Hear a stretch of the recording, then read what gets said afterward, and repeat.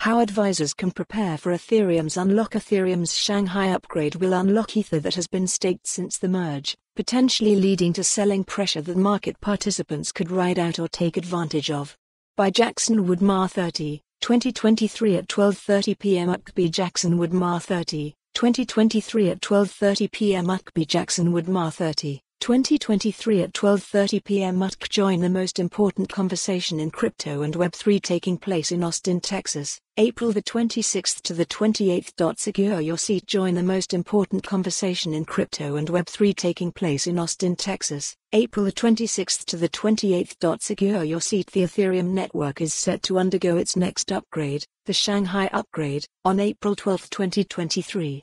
When the Shanghai upgrade is implemented, this will effectively unlock the ETH that has been staked since the merge.